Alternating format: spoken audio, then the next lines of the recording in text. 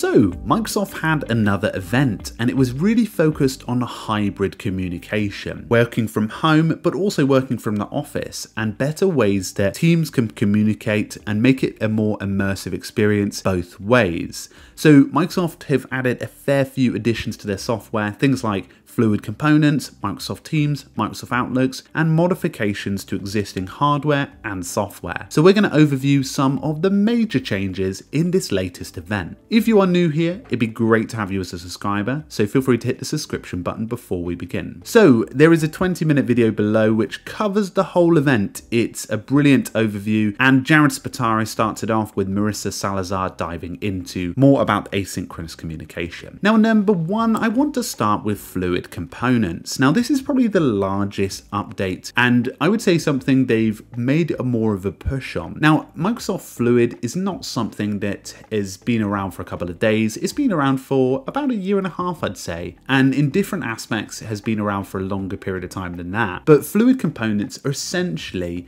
live documents or files that can be edited anywhere in real time. So for example, if you've got a Fluid component and you've created it inside of Microsoft Teams and you share the Fluid component link, essentially what happens is it becomes live everywhere else as a preview, which means everyone can modify it in real time. It's a little bit like how Coda and Notion sync blocks works as well. So edits can be in sync and everyone can keep in contact with what is changing, which is a great addition, especially when you're remote or you're in person. And they've done a few changes to how this works, especially with meeting notes and things like that. But the second biggest change is how they're implementing this in Outlook calendar boards. Now, Outlook calendar boards we've covered. It's essentially a page in Outlook that overviews your agenda for the day, and you can do certain things like pinning elements, but they've really improved on this, allowing you to pin things like OneNotes and also documents, and now adding the Fluid components. So you can not only see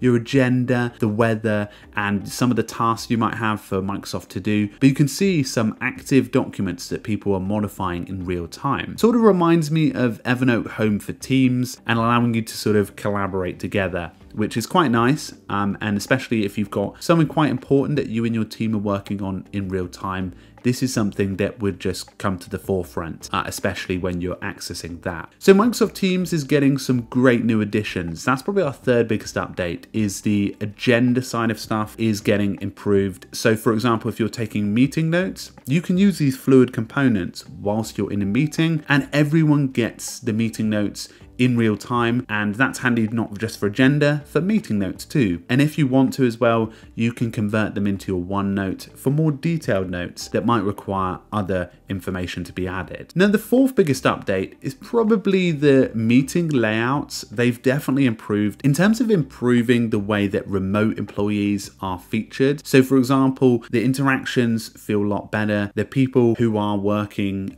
remotely are definitely pictured better in the frames, for example, comparison to like the PowerPoint improvements.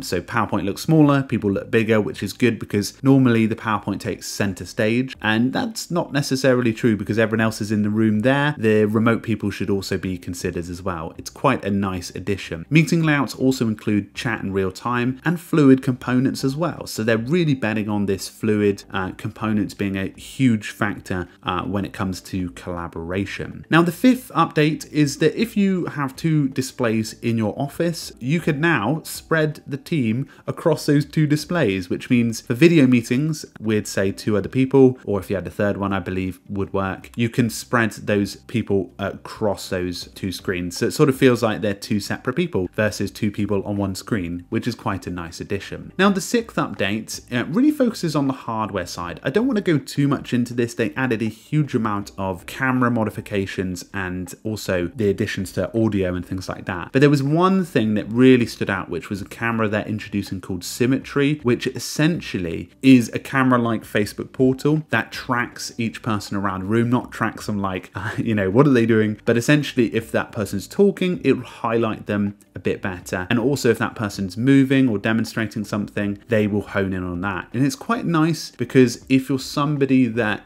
isn't in the office, you can get an idea for the sort of natural communication and dialogue that is happening in the room that you might not get when you're in person, especially because normally cameras are quite still and on the team, and it's not really like very personal, especially when one person is talking. So that's a great addition. I believe the camera's called Symmetry, and it's by a company called Neat. So that's a good addition. The 7th update is more around the together mode scenes. This is something they've really already done in the last couple of months, but they're more pushing on the different variety of, for example, board meetings, cinema, scenes that you can have that help people to see each other better. And they're a little bit more collaborative, but at the same time, it's sometimes a little bit weird seeing them on screen. But I think from what I've heard from people using them in offices, it's actually quite nice because it separates people out versus sort of puts them together when they're working remotely. They've also done improvements and additions on Whiteboard. So if you've got a Surface Hub, you can, interact with the Whiteboard.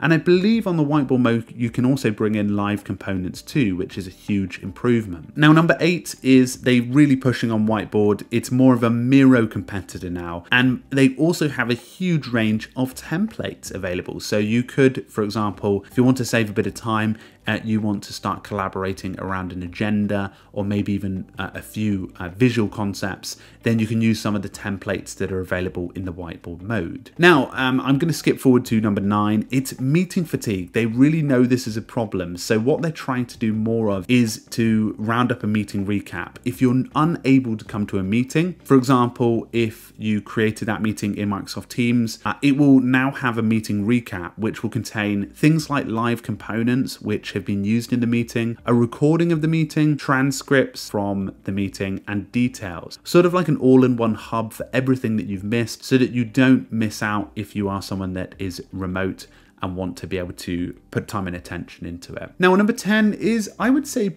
sort of the stress and the focus aspect of work.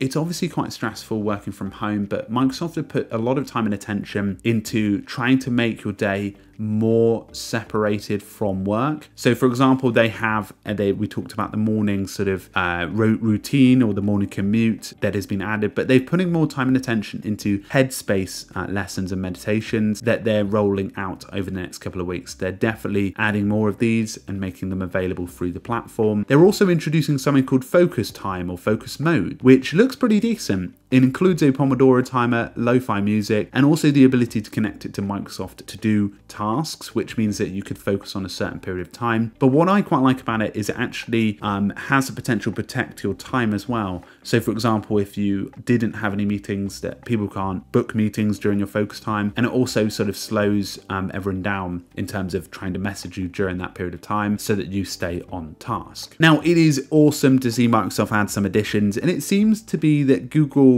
and Microsoft are both firing for this hybrid workspace environment, and it's also a decent shot at hybrid, I would say, because if you think back to about a year and a half ago, this sort of stuff was being talked about but not really being implemented because there was no need for it, and it's now actually being used, and I think people actually like the fact that they're taking care of remote employees if you were to go remote, which is a great addition. I also loved in this video that they had a Clippy meme in the background. It was not a Clippy meme, but it was Clippy, and I thought it was a meme because I thought, wow, they managed to slip that one in there as a poster in the foreground, which is very cool. So kudos to Microsoft. It looks really cool, some of the additions they have, and I think they're starting to look at well-being and hybrid work a lot more, and that's great news for you and I at home who are using Microsoft. Anyway, guys, hopefully you enjoyed today's feature. If you're new here, please do subscribe and make sure you check out more videos here on the channel. But a big thank you, and I'll talk to you all very soon. Cheerio.